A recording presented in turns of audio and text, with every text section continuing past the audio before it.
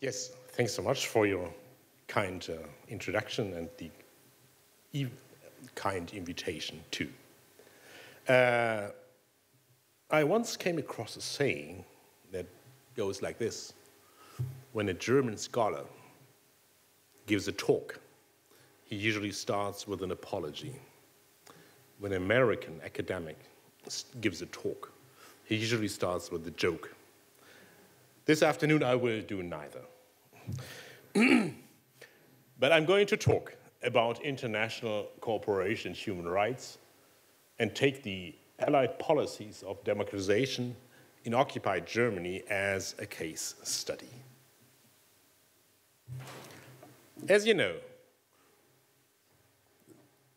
the Second World War seemed to inaugurate a new era of peace 70 years ago. International cooperation seemed to be on the agenda.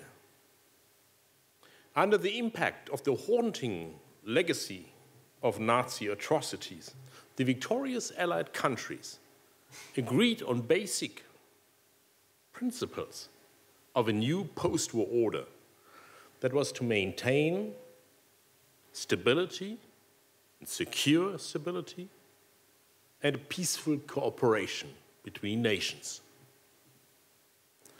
As one of the most important pillars of this policy, democratization was to prevent dictatorial rule, a new dictatorial rule,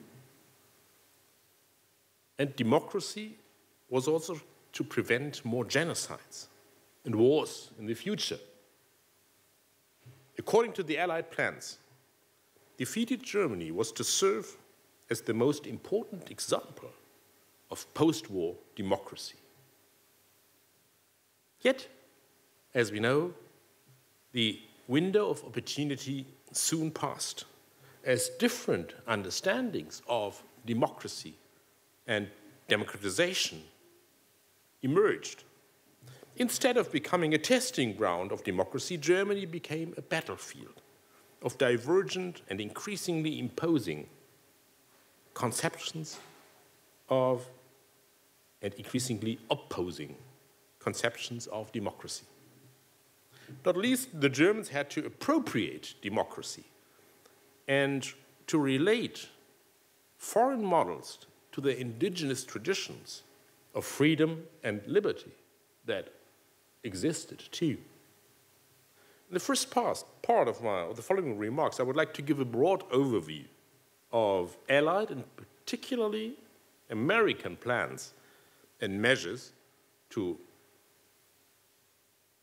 further democracy in Germany and to promote the denazification of the Germans. Before summarizing the complex process of democratization in post-war Germany and the role of the United States, the crucial importance of mediators for the transfer and political and cultural conceptions of democracy across the Atlantic must be dealt with. American officials, as well as German émigrés and rémigrés in particular, attempted to bridge the gulf between German and American conceptions of democracy. They became actors of cultural diplomacy. Cultural diplomacy entails, if I may quote Jessica Gino Hecht and our kind organizer, Mark Donfrey, cultural diplomacy entails, quote, the direct and enduring contact between peoples of different nations. According to the 1959 definition of the US State Department, cultural diplomacy was to, quote, help create a better climate of understanding, of international trust and understanding in which official relations can operate, unquote. As the democratization of West Germany demonstrates, however, cultural diplomacy has by no means been universally been promoted and supported by soft power only. On the contrary, the asymmetric relationship between the United States of America and Germany was conspicuous in the first post-war years. In that brief period of transition, American policies were still integrated into an overarching Allied concept of democratization. So there was a basic consensus on democracy in the first years after 1945. Although this was a fleeting moment in retrospect, the considerable potential for international cooperation in the first post-war years has been undervalued by scholars, but also in public and political discussions. Let me turn to the Allied policies of denazification and democratization. After the Battle of Stalingrad and the defeat of the German forces in Northern Africa, and you can hear I'm an historian, it gives you some dates and some facts, but these are quite important to keep in mind. So, after the Battle of Stalingrad and the defeat of the German forces in Northern Africa in early 1943, the Allied powers, that is the United States, the Soviet Union, and Britain, expected the military collapse of Germany in the foreseeable future. As early as January 1943, when the Allied leaders met in Casablanca in Northern Africa, Morocco, they demanded the unconditional surrender of all German forces. Germany was to be dismembered in order to prevent a resurrection of Prussian militarism. However, high officials feared economic disruptions in Germany and insurmountable resentments among the German population. In 1944, the US Department of State finally rejected the plans for dismembering Germany, whereas President Roosevelt still favored plans to partition Germany, not the least because he wanted to maintain the alliance with the Soviet Union. All Allied powers, including the Soviet Union, unanimously supported a total occupation of Germany. They envisaged a transitional period of political reorientation before a stable democracy could be established. But binding decisions were postponed until the autumn of 1944, when Allied troops reached German borders. This is commonly termed a policy of postponement, which resulted from diverging interests and aims within the American administration, but also it resulted from different conceptions between the Allies.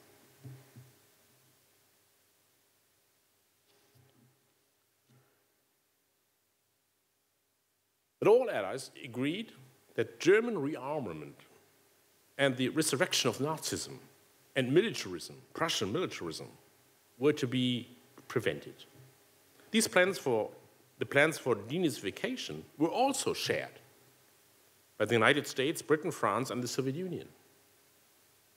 These plans rested on a specific interpretation of German history, which assigned guilt and responsibility for the Nazi dictatorship to certain political and social groups like the military, the big estate owners, the big industrialists, and public servants. These groups were seen as cornerstones of the German Sonderweg, the German authoritarian special path into modernity. As late as 1950, American diplomat George Kennan argued, quote, "We must remember that the German people are still politically immature and lacking in any real understanding of themselves and their past mistakes," unquote.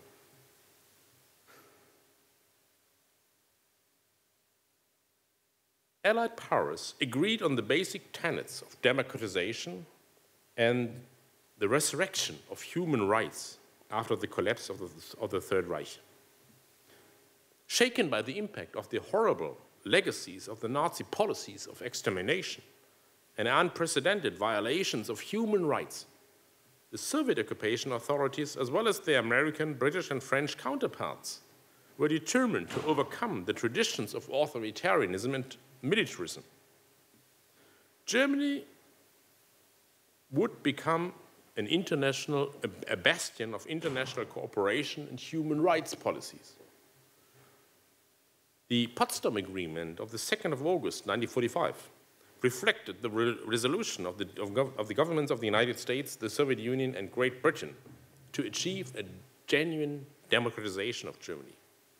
The foundation of the United States, too, fueled these plans in Germany and beyond. The Charter of the United States that 51 member states signed in June 1945 committed them to peace, the protection of human rights, and international cooperation. Leading proponents of international cooperation like Eleanor Roosevelt, the widow of Franklin Roosevelt, lauded the UN Charter as, quote, a guiding beacon along the way to the achievement of human rights and fundamental freedoms throughout the world, unquote. Franklin D. Roosevelt's widow demanded equal access to the judiciary and an international court of justice in order to ban and sanction atrocities and extermination policies. And this was to secure the observance of human rights. The promotion of human rights became a fundamental basis of international cooperation in the first post-war years. These efforts peaked, as you know, in the Universal Declaration of Human Rights that the General Assembly of the United Nations passed on the 10th of December 1948. This statement, the resolution of the 10th of December 1948, was hailed as an, quote, event comparable to the proclamation of the Declaration of the Rights of Men by the French people in 1789, the adoption of the Bill of Rights by the people of the United States, and the adoption of comparable declarations at different times in other countries, quote, statement by Roosevelt's widow again. Although the gross violations of human rights committed by Nazi Germany and fascist Italy were frequently mentioned in the deliberations and negotiations that preceded the Universal Declaration, the Cold War had already taken precedence over the past, over the recent Nazi past, by 1948. In fact, human rights activists like Eleanor Roosevelt emphasized that the US administration did not, quote, consider the economic and social and cultural rights stated in the Declaration imply an obligation on governments to assure the enjoyment of these rights by direct governmental action. The conflict between the Soviet Union and Soviet demands for the observance of social and economic rights as human rights, and Western insistence on liberal political rights as human rights, was to reflect and fuel the Cold War that had already started to emerge when the Universal Declaration of Human Rights was adopted in 1948. By 1948, moreover, different understandings, concepts, interests, and aims had emerged between the Allied powers and even within their administrations. These rifts increasingly shaped Allied policies in Germany. Cracks in the alliance had marred international cooperation as early as 1946 because of the controversies about the reparation problem. In particular, the Big Three agreed to extract economic resources from their respective occupation zones, which they had agreed upon at the Conference of Yalta in February 1945. So the office of the military government for Germany therefore soon became the supreme authority for democratization policies in the American zone. So there was a separation of occupation zones. And that was a crack, of course, in the Allied consensus. What did American officials mean by democratization?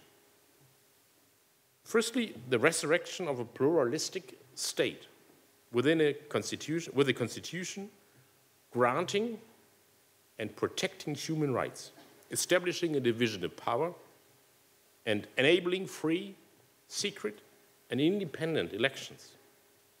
Secondly, the American authorities strove to eradicate militaristic, authoritarian values and modes of behavior by a fundamental transformation of society and political culture. So democracy was to become not only an institutional order, but a way of life. Soviet conceptions of democracy markedly differed from American understandings. In the Soviet zone of occupation, military officials of the USSR, as well as leading functionaries of the German Communist Party, largely equated democracy with social equality and economic prosperity, work for all. And these cornerstones of a democracy Soviet style were to be secured by a planned economy, not a market economy. It was also to be secured by the expropriation of capitalist, so-called capitalist entrepreneurs, and the exclusive rule of the vanguard, so-called vanguard, of workers and peasants. So we had different, increasingly divergent conceptions of democracy in Germany. Let me now turn to a few remarks on the subtle transfer of democracy from the United States and the role of mediators. Obviously, democracy could not be imposed on the Germans. Rather than being enforced and imposed, democracy had to be adopted by them. It was small wonder then that the West German democracy established in the course of the 1950s and 1960s was by no means identical to the American political system.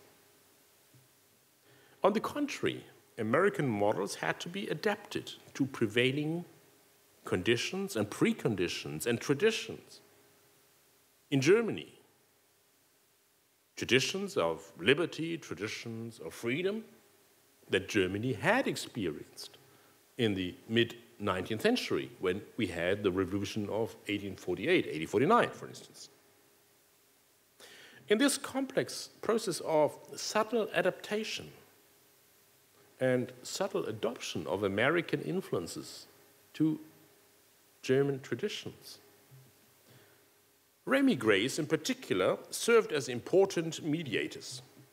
Politicians as well as historians and political scientists, for instance, built bridges between Germany and the United States based on their experience of American exile and on their knowledge of Germany. They became key actors who disseminated their espousal, their pleas for a free, pluralistic democracy compliant with German political traditions. During enforced exile in the United States, they had been confronted with a vigorous community-based democracy which was founded on a normative consensus about a civil society. Its essential ingredients were the recognition of a plurality of interests and views, tolerance, mutual respect, citizens' rights, as well as social activity and broad political participation. These were at least norms. These were norms that were, of course, not identical to reality in the United States. By transferring American influences which were amenable to the peculiar conditions, and particular conditions prevailing in Germany after 1945, these mediators ultimately paved the way to the gradual process of democratization in Germany. Now, let me conclude.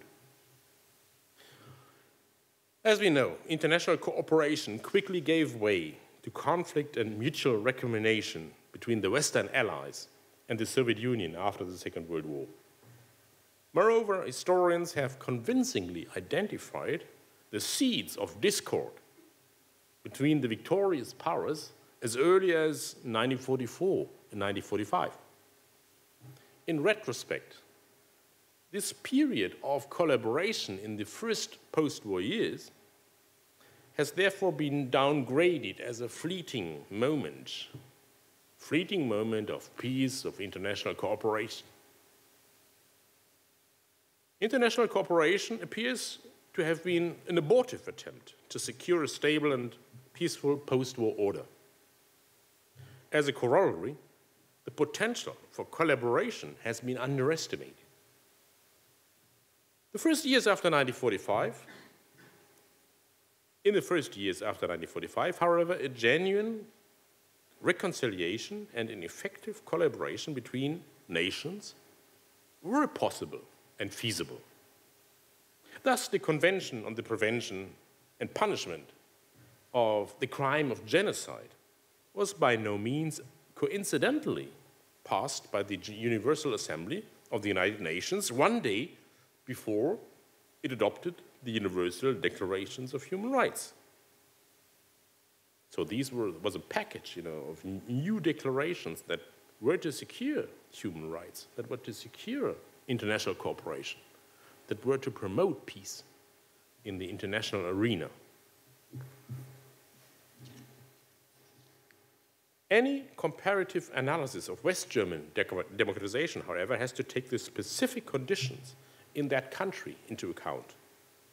In particular, the preceding collapse of the first German democracy, the Weimar Republic, from 1918 to 1933, the unprecedented atrocities committed by the Nazis, and the partition of Germany and the beginning Cold War, emerging Cold War, rather. More generally, however, Germany was a defeated state occupied by the victorious Allied powers. There was an asymmetric power relationship in this form of cultural diplomacy.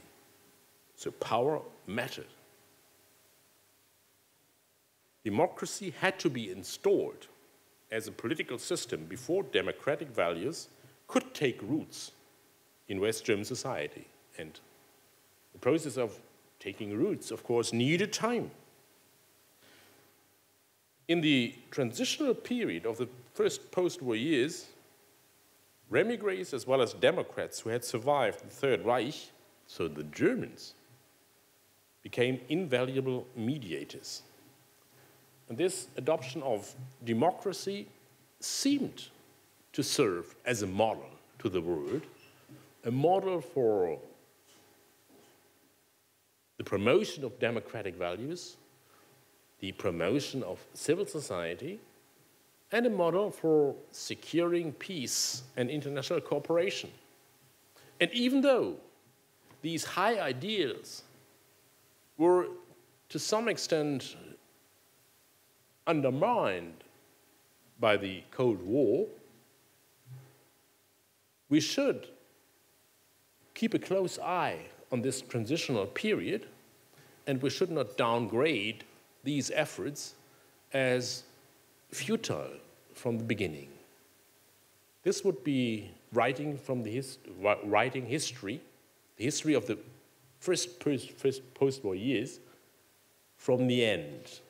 And historians always have to observe the context. So my proposal is really not to downgrade, not to underestimate the first years after the Second World War as an important window of opportunity for the promotion of international peace.